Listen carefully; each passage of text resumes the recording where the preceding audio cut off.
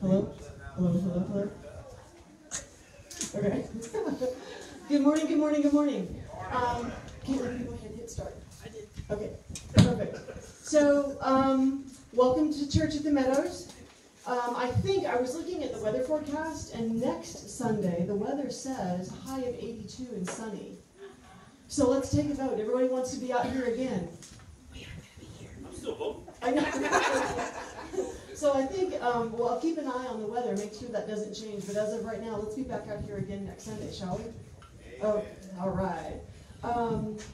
Couple of things. I'm going to do announcements at the beginning, just for the time being, because I've had some people say on Facebook, they're watching on Facebook, and they don't get the announcements because we save them for the end, and we usually turn it off at prayer time. So if you guys have announcements, let me know. But I think the only announcement that I want to make is that next week, don't miss out, because I have a surprise for you.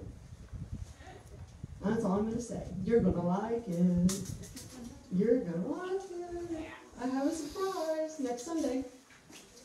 Brooks, you're missing out. Sorry, too bad. We're going to be at the beach. So, too bad. Maybe they'll Yes. let us know whether it's a boy or a girl. Yes. I'm just asking, today's the day, but if it's not today, it'll definitely be on Thursday. She gets induced Wednesday night before we go to the beach. So. We're going to have a baby this But week. today's her actual due date. So, and we needed the lagoon yesterday morning, so that should have brought something. Oh my goodness. The barometer's going to drop. It's going to be tonight. There, I'll tell her. There you go. Rich.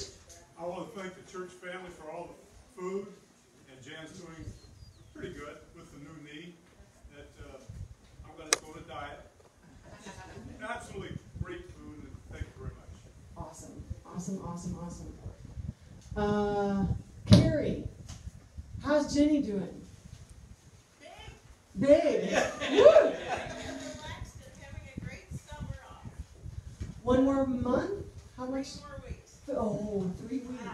Yes, we'll see how Jesse does, and then Jenny will learn from that. Yeah, mothers don't share those notes, because if they did, there would never be siblings. No, it's Savannah Marie. Savannah Marie? Oh, look for little Savannah. All right, any other announcements? All right, sounds good. Would you bow your heads with me in prayer, and then we'll go to worship. Father God, I thank you for the gift of your presence out here this morning. I thank you for the beautiful, beautiful morning that you've given us. And Father, most importantly, I thank you for the breeze to keep us cool and enjoy this morning together. Father, I thank you for your presence. I thank you that your spirit is free to roam in this place.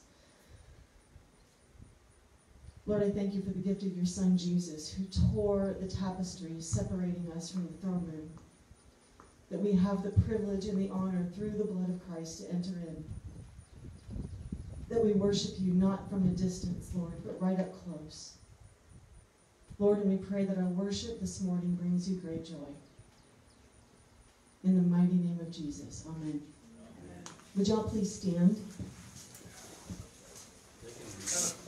They can move around and kind of circle focus it. in, because we want to have the music come up from the middle, because it has a little better acoustics in here. So.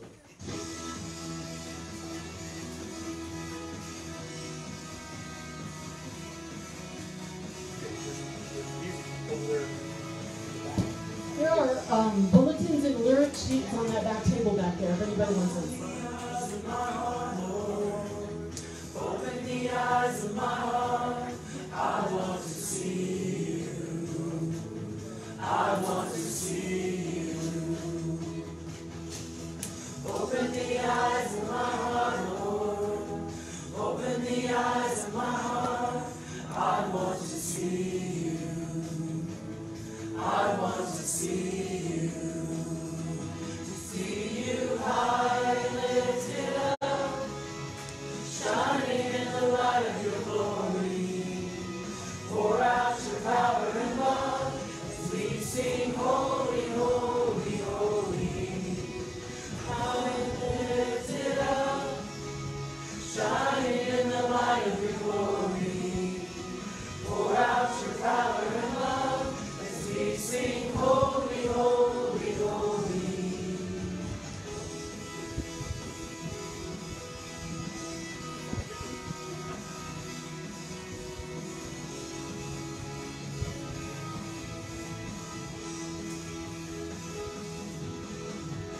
Open the eyes of my heart, Lord.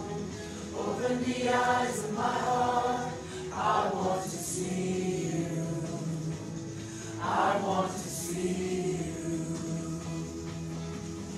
Open the eyes of my heart, Lord. Open the eyes of my heart. I want to see you.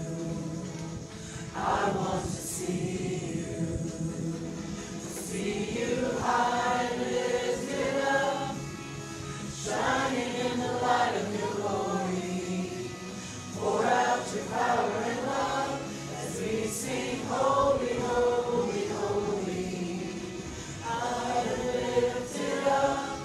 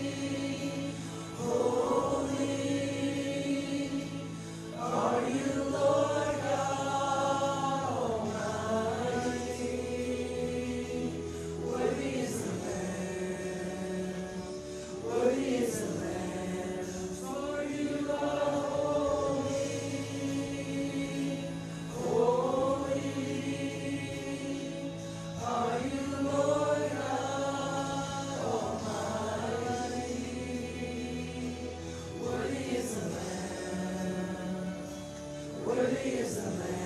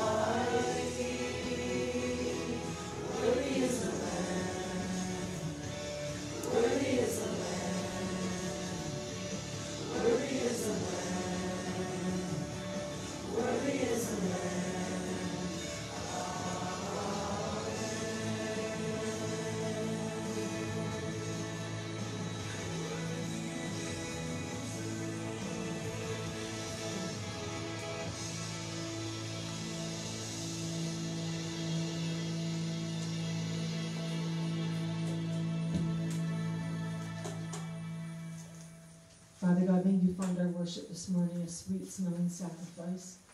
We pray that it makes you smile. In Jesus' name, amen.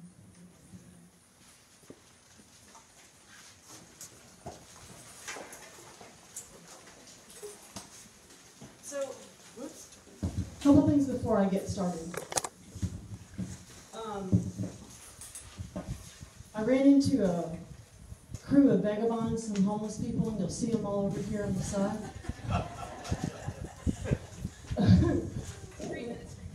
Street ministry, that's right.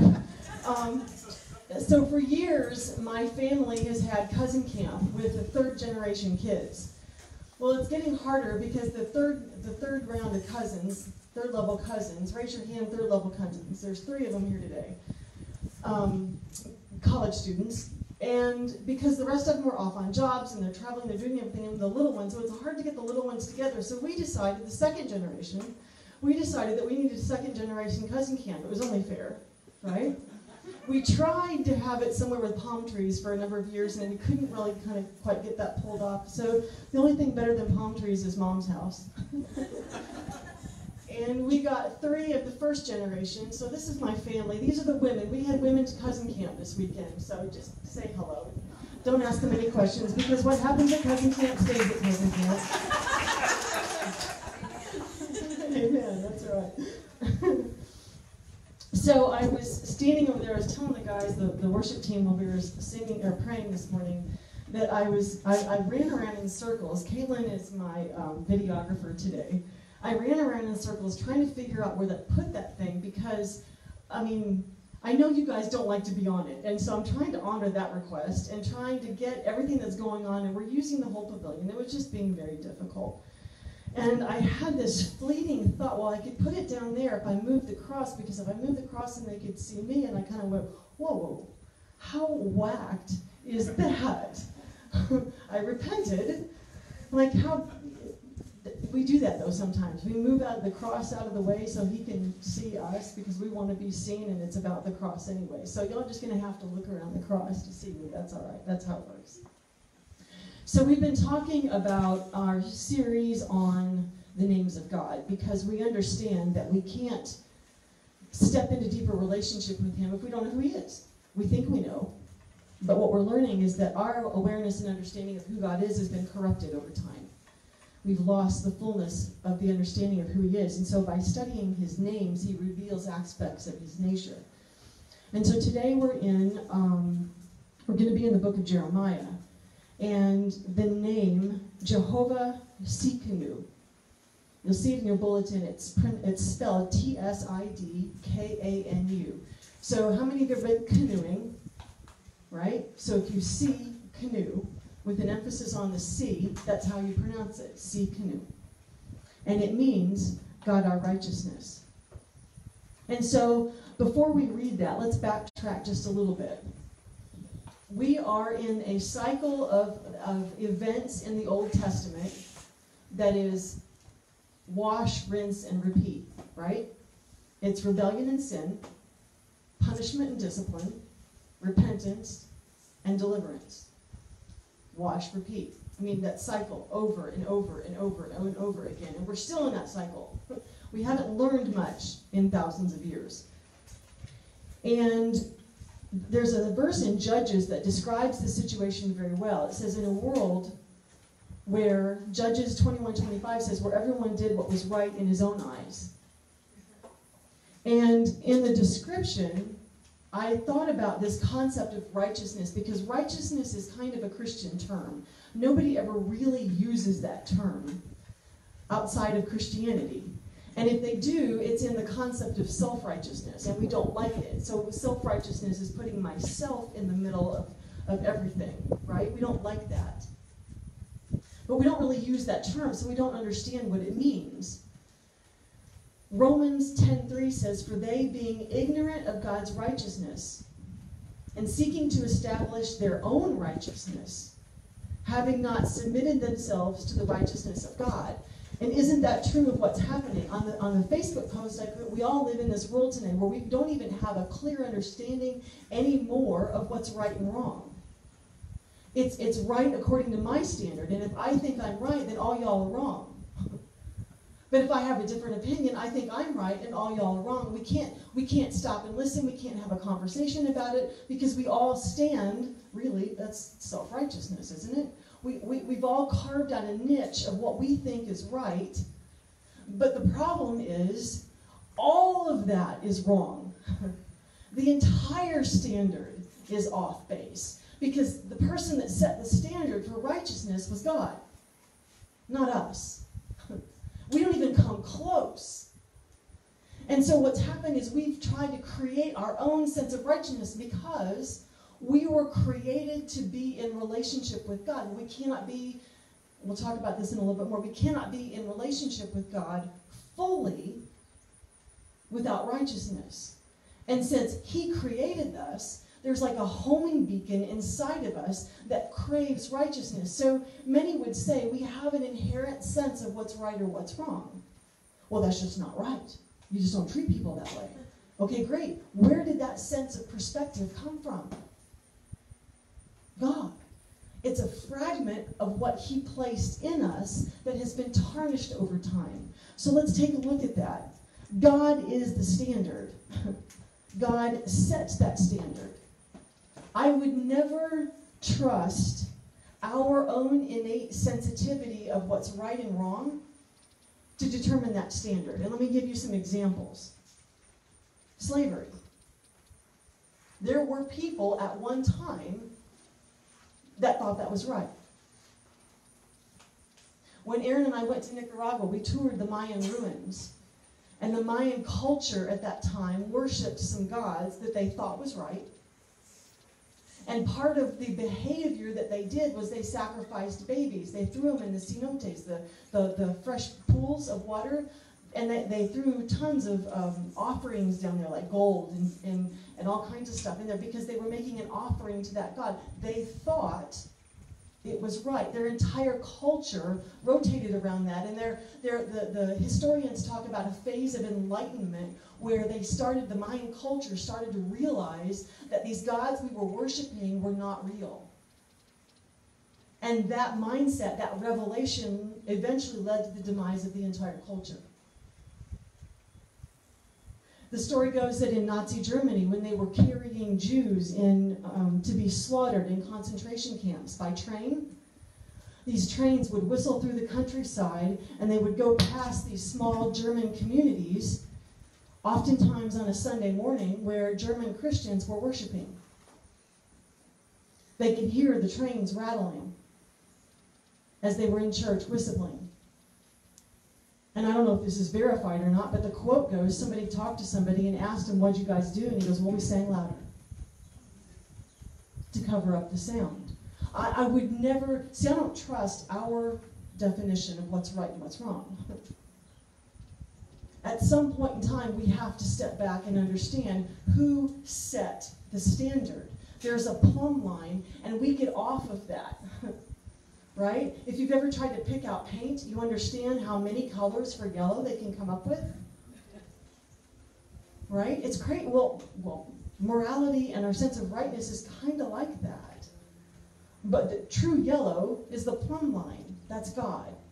And that is what is being talked about today.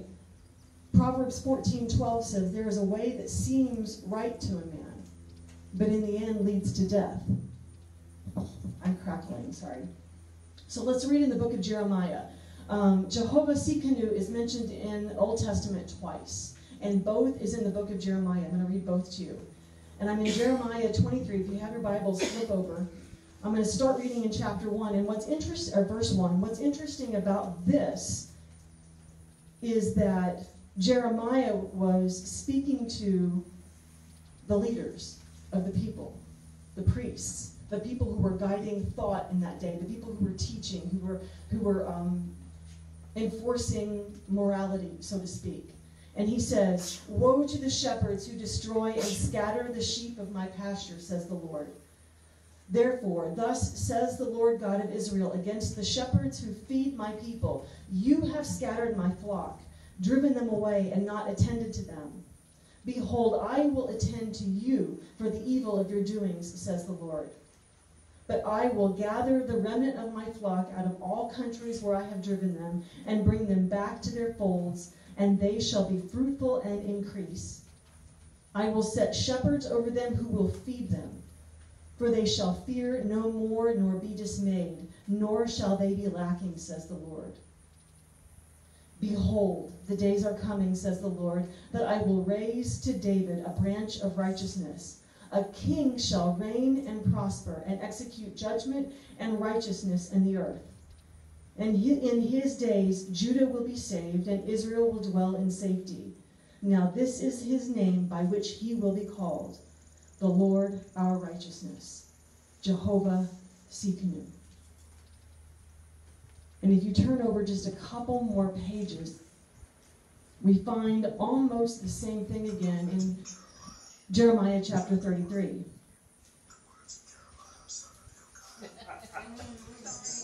No, it's fine. I love it. So we're in Jeremiah 33, verse 14. Jeremiah here is talking to... Jeremiah is in prison at this moment, by the way. And he's talking to the Israelites. And he says to them, behold, in verse 14, the days are coming, says the Lord, that I will perform that good thing which I have promised to the house of Israel and to the house of Judah. In those days and at that time I will cause to grow up to David a branch of righteousness. He shall execute judgment and righteousness in the earth. In those days Judah will be saved, and Jerusalem will dwell safely. And this is the name by which she will be called, the Lord our righteousness, Jehovah Tsidkenu. Now here's what's interesting about these, if you didn't catch it already. Those two verses are messianic prophecy. They are predicting the coming of Jesus. Jesus, we know, was born in Bethlehem. He was born in the lineage of David. That's exactly what they're talking about. 700 years before Jesus walked the earth. Jeremiah was speaking the words of the Lord to prophesy his coming. And he was talking about righteousness. How many of you, below the way, how many of you had rules to follow at home? I'm looking at my kids. How many, raise your hand if you had rules you had to follow at home? Yeah, absolutely. Kiddos, why do you, as kids, why did you have that rule? Don't overthink it. Why did you have that rule? Because mom said so, right? Exactly, that's what I mean. Thank you, Court. Because mom said so. Why? Because it's her house. And if you've ever gotten that, if you're going to live in my house, you're going to pay attention to my rules, right? Some of you got that. Some of you still need that. And if you decided that you didn't want to live according to those rules, you had a decision to make, didn't you? Anybody ever try to run away from home? Oh, yeah. Oh, yeah. Can I tell a story about Megan? She clearly didn't like the rules of the household. She was telling me she was going to run away from home. I don't know, she's probably 8 years old or something. Who's going to run away from home? And I'm picturing, you know, my world, I'm picturing knapsack, stick over the shoulder, just like in the, exactly, right? I said, so Megan, where are you going to go? What are you going to take? And she goes, I'm taking the Garmin and a phone book.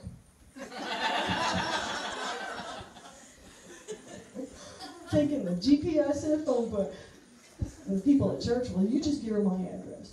Don't egg her on. Okay. Rules were made for a reason, because if you're going to live in a particular household, you're going to follow certain rules. And I think I'm going to talk about this concept of righteousness for just a minute, because it's an interesting concept and one that I think we put a little bit out of context, and I want to kind of try to bring it back into context on what it is exactly. No parent likes to be questioned. It's my rules. It's my house. I created you. Brought you into this world. God has all, Russell's like, oh yeah. God has all power and all authority.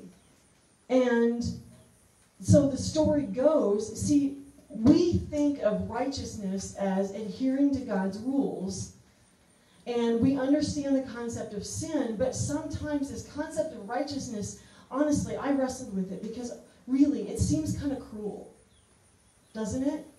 Why would God expect righteousness of us knowing that we can't live up to that standard? I mean, what is this, a bait and switch? What does he need to, why can't he, I've said this more than once in my life, why can't he love me just the way I am? Mistakes and all. And now, don't get me wrong, he does. Okay? But this pursuit of righteousness is something that I really, really wrestled with. And I thought to myself, okay, so what opened up for me is that we understand righteousness, but according to the wrong context. And to understand the concept of righteousness according to the proper context, we have to go way back in your Bible. I mean, way back. I'm talking page 1. God created the heaven and the earth. God created everything you see around you, even the people sitting next to you, and he called it good. And in that moment, in that time, in that season, however long it was at Adam and Eve, do you realize that they got to walk with God through the garden? They hung out with him. They chatted with him. They knew him in a way that we dream of. And along comes a snake. And you know the story, right? The snake tempted Eve. Eve ate. She gave the apple to Adam. Adam ate. Disobedience, walk in faith, as we've talked about this. What happened in that moment was not just a sin. It was a transference of authority. Because God had given them a command. So they were obeying God. The moment they obeyed the enemy, authority transferred. They ate the apple, right? Their eyes were opened. God did not want them to live in the garden in that state. So out of mercy, he kicked them out, set the flaming sword. But what happened was sin entered the world. So when we talk about this concept of righteousness, the standard that God set for us was way back in chapter 1 in the Garden of Eden with Adam and Eve. That was the original design. That was his heart for us. That was the reason behind why he wanted to commune with us. He wanted to be in relationship with us. He didn't want all this sin stuff going on. And in that garden, Adam and Eve were perfect so that they could walk with God and talk with God. You realize in the presence of a holy God cannot be sin. It can't exist. You cannot enter depravity, chaos, hatred.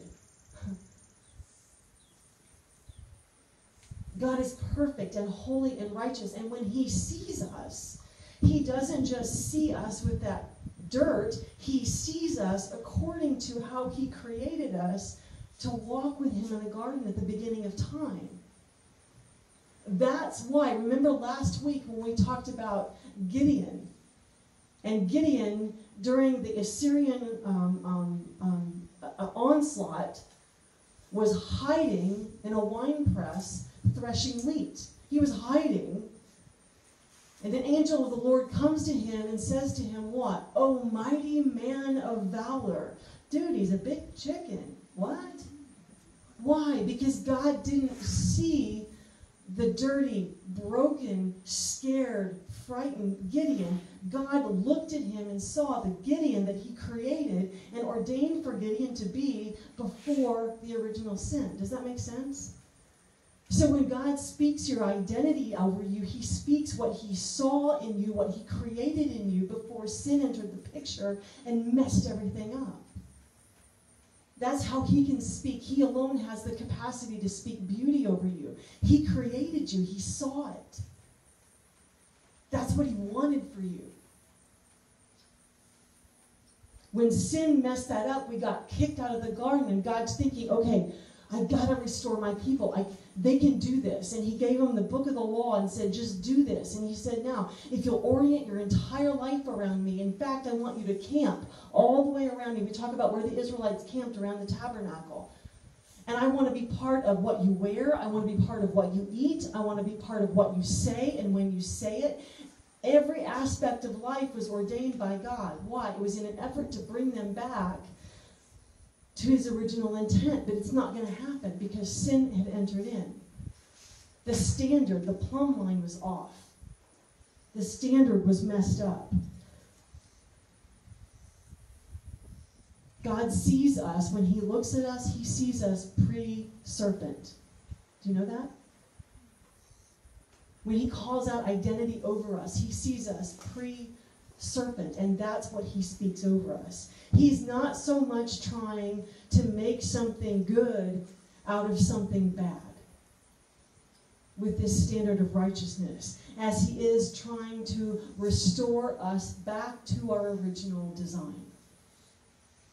That's his heart for us.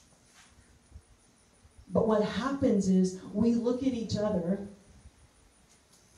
we compare ourselves to each other, but God's comparison for us is according to the garden. And he looks at us and he says, y'all ain't coming into my house looking like that. I can't have you in my house looking like that. Like a kid that comes inside muddy. It's not like you don't love them. You love them, absolutely. Absolutely. Does it change who they are as a person? Absolutely not. Do you believe in them? 100%. Do you love them? 110%. But guess what? Y'all ain't coming into my house looking like that.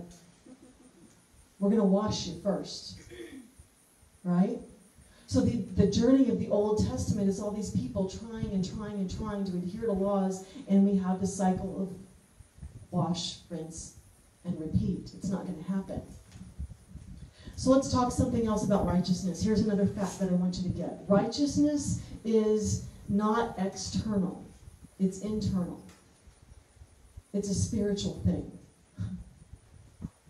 We can put all the good faces on. We can all comb our hair and put on our best jeans. We can, doll it up. We can smile. We can say all the churchy things. But God's looking at the inside. That's the part that he wants clean. That's why we have to be so careful not to judge other people, because we don't know what's going on inside their heart. We don't know where they're at. Righteousness is internal. How many of you realize that everything external is rooted in the internal? Yeah. We manifest, that's not quite the right word. We live into our self-perception. We live into our reality. So we have to clean up how we see ourselves on the inside. Proverbs 4:23 says, above all else, guard your heart, for everything you do flows from that. Why? Because it's the heart, when it's focused in the right place, when it's focused on God. Matthew 5:6, hunger and thirst after righteousness. It's a craving, it's an appetite that comes from the inside. I'm not externally hungry. Well, I might be externally, if it looks good, I want to try a piece of it. Doesn't mean I'm hungry. Doesn't mean it's good for me. But my hunger is something truly, when I'm really hungry and thirsty, it comes from the inside. There's something I have to satiate on the inside. And my craving, because of this homing beacon that God who put in me from the moment I was born, my homing beacon is toward him. I get that mixed up, though. I try to fill that with other things. I think other things can fulfill that hunger. No, the only thing that can fulfill that hunger is God. The only thing. That's the only standard. And what we found out in the Old Testament, and even now we see it around us, is it's trying to do it ourselves is an impossible task. Completely impossible. My friend Ron in Springfield recently had an issue with his computers. He works from home. He's got a very small home business. He does computer IT consulting. Does anybody know what ransomware is?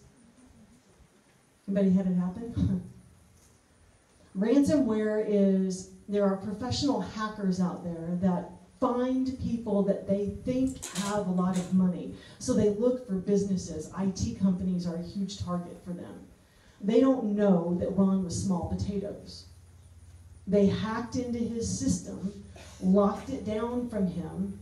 He couldn't get in anymore, and they demand a huge amount of money to be paid to them before they unlock all of his files. But Ron's got something on his side that not many people know about. And I won't go into all the detail, but Ron is a very devoted man of God, and he is a warrior, and the first place he dropped was to his knees. And long story short, he didn't lose any of his clients. He had a guy help him negotiate. He had to, I think he had to pay, but maybe just a fraction. Actually, no, that's not true. He didn't have to pay. They did a loss analysis and decided that the best way to move forward was to just close down the system, wipe it clean, and start completely over. And he did, and he's doing fine.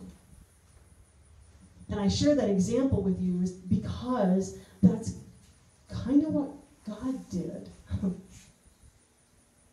We know that early in the Old Testament, man got so depraved that God sent a flood, to wipe the earth clean and to start fresh with the righteous man, Noah and his family, Shem, Ham, and thank you, Japheth. And he promised that he would never do that again. I got to believe that hurt him a lot, to wipe out his own creation and start fresh. But good news, he's not going to do that again. So he tried to give us the laws to follow. Guess what? That's not working. He understands that fundamentally, because it's an inside job, the only way to reestablish our righteousness before God is death. He has to wipe the system and start over. Don't get scared. Jesus did that for you. Scripture says he didn't just take on sin. Scripture uses the words, he became sin. On that cross, death, he died. What were the last words on that cross? God, why have you forsaken me? Because that moment of closure, that moment when he became sin and death, he was completely cut off from his Father. I don't ever want to know what that feels like. For the Son of God to cry out, why have you forsaken me? But guess what? He rose again on the third day, and that's what we celebrate today with communion, the gift of what he gave us. He wiped the slate clean, complete system reboot. And all we have to do is believe in him. 2 Corinthians 5:21, for he made him, God made Jesus, he made him who knew no sin, to be sin for us, that we might become what? The righteousness of God in him. It is only in Jesus that we are reestablished to righteousness. Listen, we were so depraved because of humanity's sin on the earth that we couldn't even enter the Holy of Holies. What happened when Jesus died became sin and took it to hell for us. The veil that separated the Holy of Holies, the temples, that separated the presence of God from everybody else was torn in half, top to bottom, completely. Why? Because our righteousness was reestablished before God. We have access before God.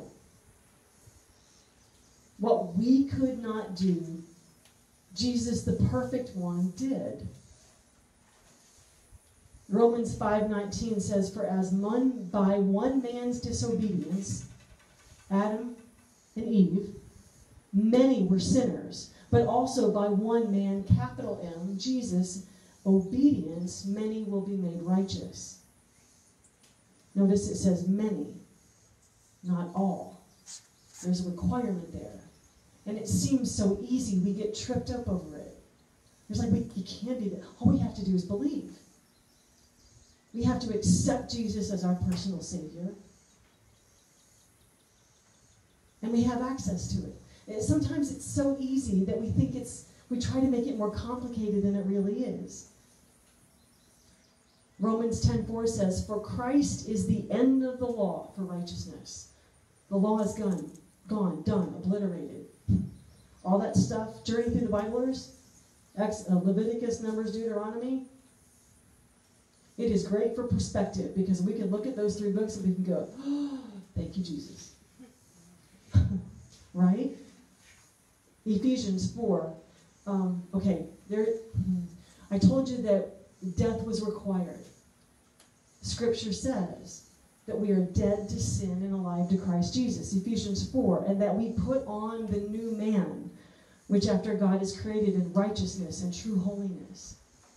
We are a new creation before God. When God looks at us now, he doesn't see what we see. He sees our true identity. Do we still make mistakes? Yes. That's why we run to him. We're shoving past people to get back to him as fast as possible, to wash those mistakes off so that we can stand in righteousness. That's forgiveness and repentance that God has promised us. I want you to hear something. I looked up Romans chapter 3, but I looked it up on the Passion Translation.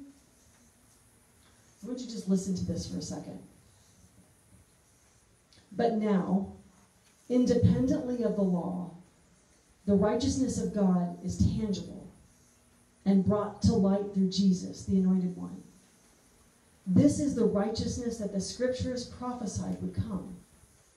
It is God's righteousness made visible through the faithfulness of Jesus Christ. And now all who believe in him receive that gift. For there's really no difference between us, for we've all sinned and are in need of the glory of God. Yet through his powerful declaration of acquittal, God freely gives away his righteousness. His gift of love and favor now cascades over us, all because of Jesus, the Anointed One, has liberated us from guilt, punishment, and the power of sin. Jesus' God-given destiny was to be the sacrifice to take away sins. And now he is our mercy seat because of his death on the cross. We come to him for mercy, for God has made a provision for us to be forgiven by faith in the sacred blood of Jesus.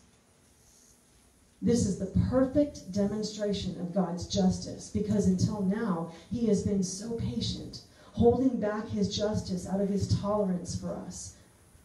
So he covered over the sins of those who lived prior to Jesus' sacrifice. And when the season of tolerance came to an end, there was only one possible way for God to give up his righteousness and still be true to both his justice and his mercy, to offer up his own son.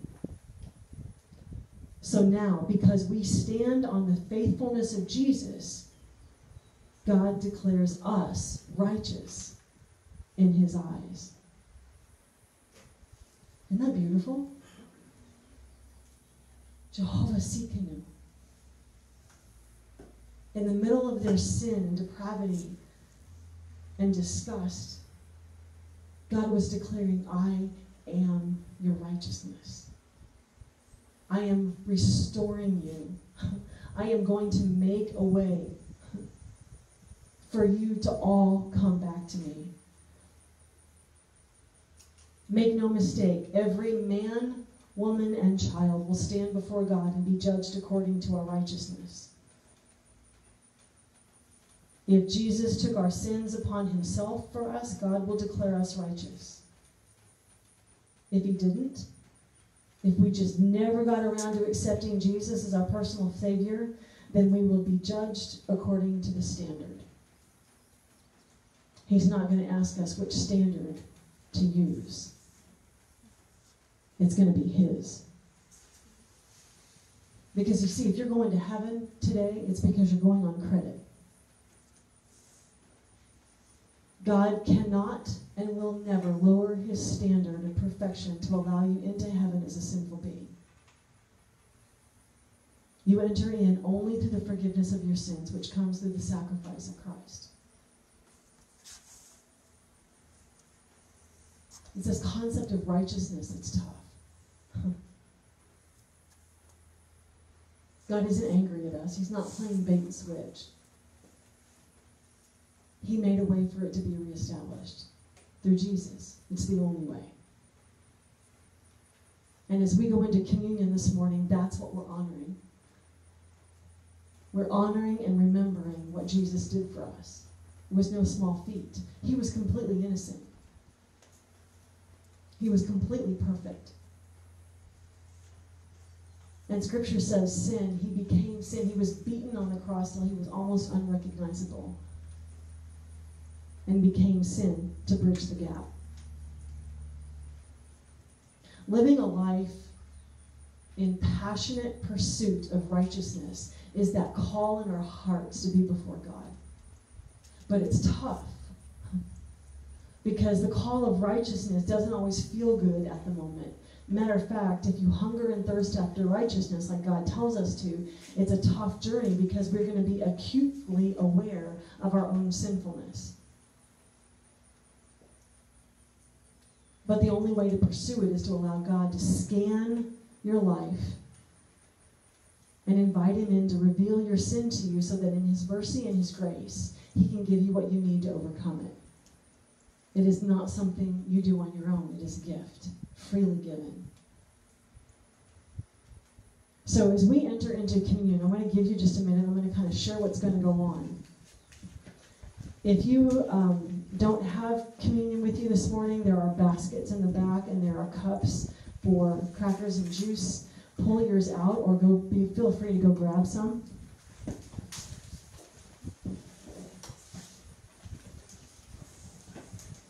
Aaron, I'm going to need your help with communion. I'm going to stay here and read through it if you'll hold up the elements. Yes.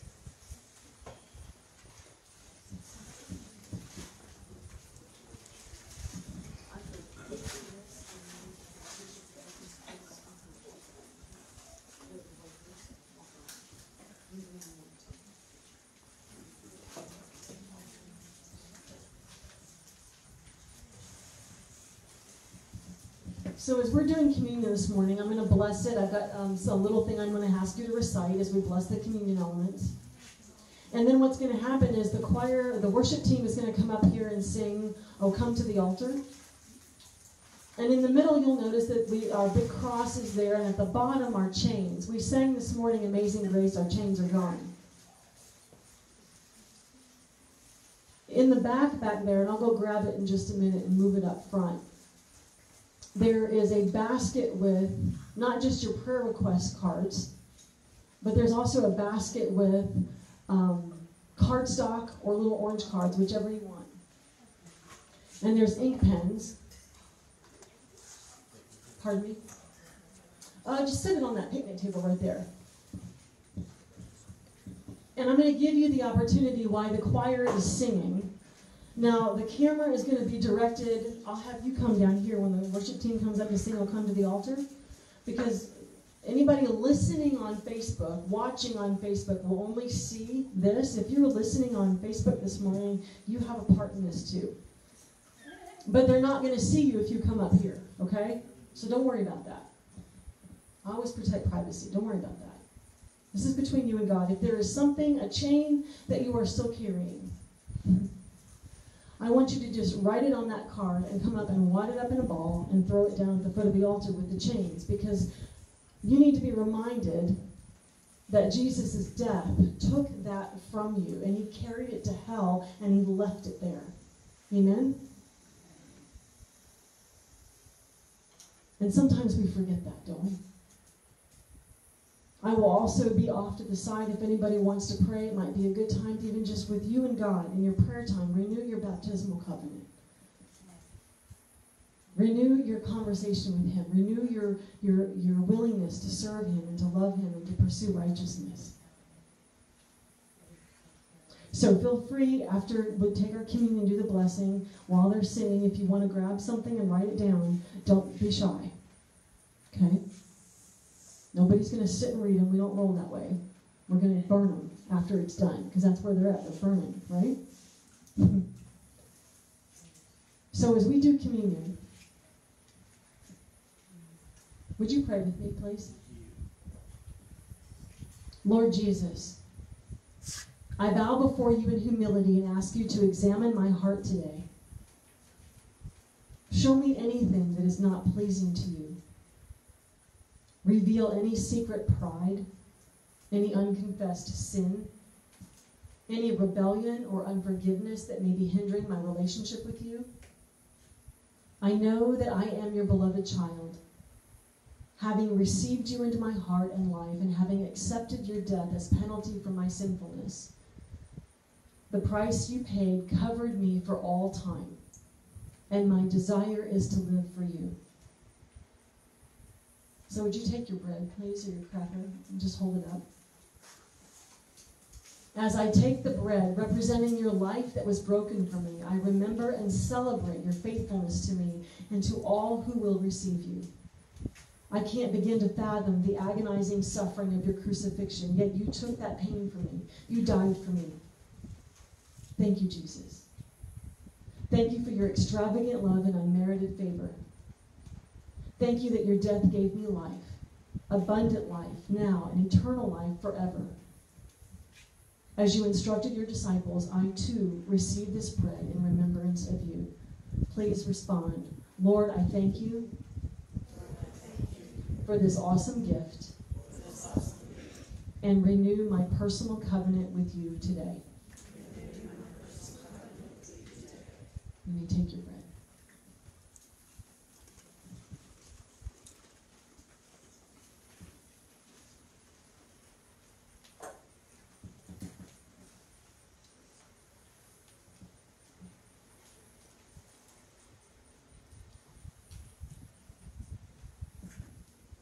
And if you would take your juice or water, hold it up. And in the same way as I take this cup representing your blood poured out from a splintered cross, I realize that you were the supreme sacrifice for all my sin, past, present, and future. Because of your blood shed for me and your body broken for me, I can be free from the power and penalty of sin. Thank you for your victory over death. You took the death that I deserved. You took my punishment. Your pain was indeed my gain. And today I remember and celebrate that precious gift of life you gave me through the blood that you spilled. Repeat after me. Lord, I thank you, for your ultimate act of love. I confess my sins before you now. And thank you for washing me clean and setting me free. You may now take your juice.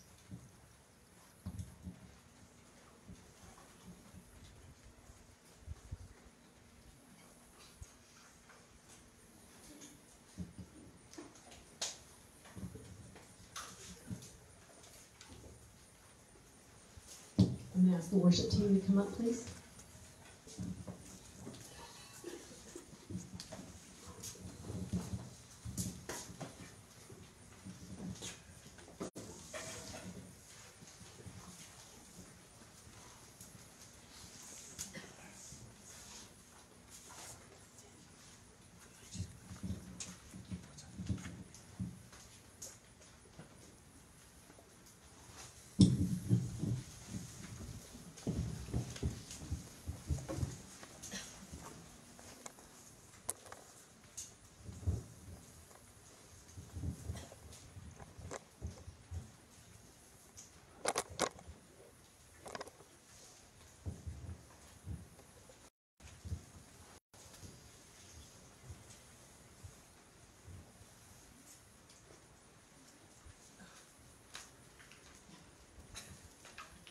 Hang on. I have to re-sing it.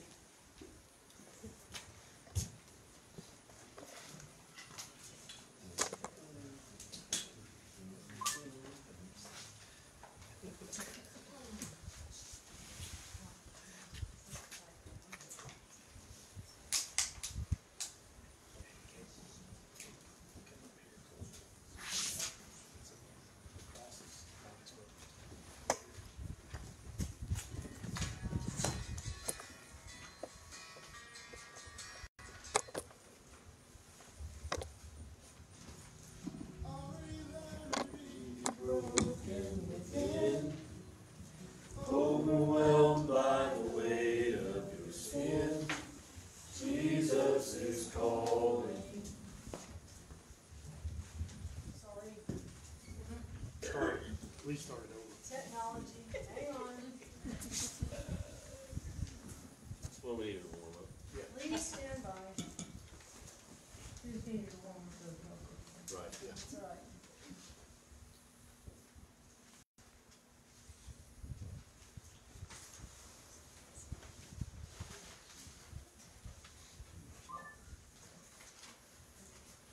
That was the appropriate sound.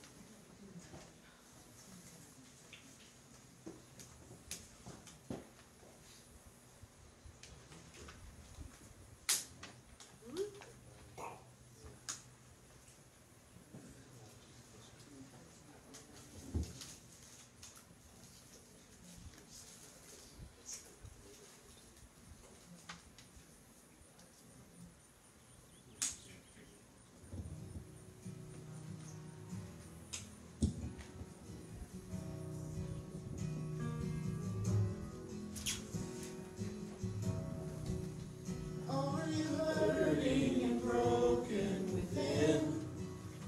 Overwhelmed by the weight of your sin? Jesus is calling. Have you come to the end of yourself? Do you thirst for a drink from the well? Jesus is calling.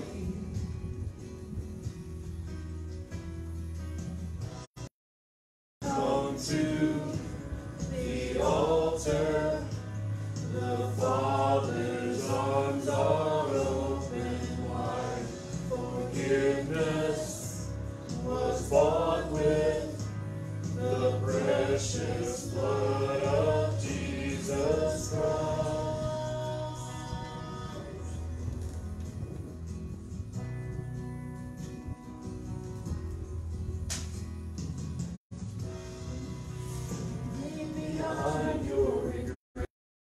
mistakes. Come today, there's no reason to wait. Jesus is calling. Bring your sorrows and trade them for joy. From the ashes through life is born. Jesus is calling. Oh, come to the altar. The Father's arms are open wide. Forgiveness was bought with the precious blood of Jesus Christ. Oh, come to the altar. The Father's arms are open wide. Forgiveness was bought with the precious blood of Jesus Christ.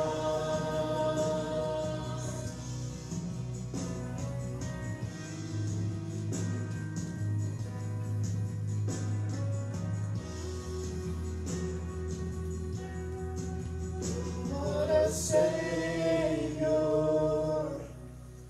isn't He wonderful?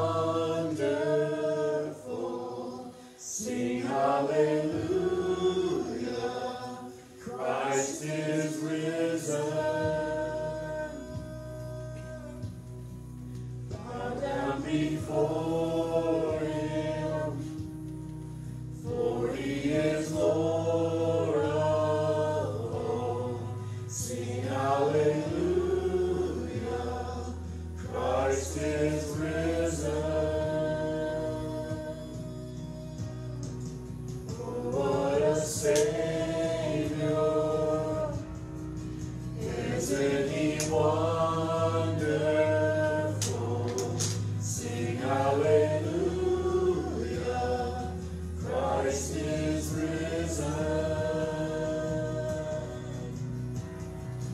Bow down before Him, for He is Lord of all. Sing hallelujah, Christ is risen.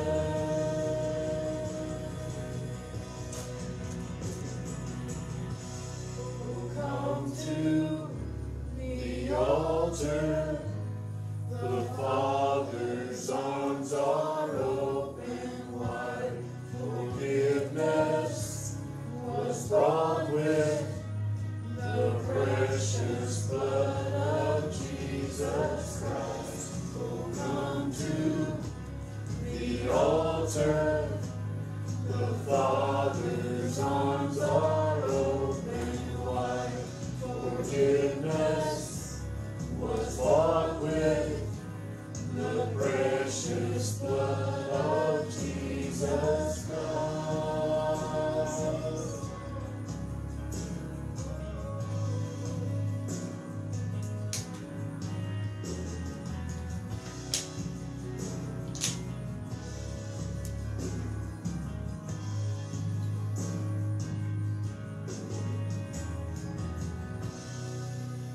Bear your cross as you wait for the crown. Tell the world of the treasure you found. Jesus is calling.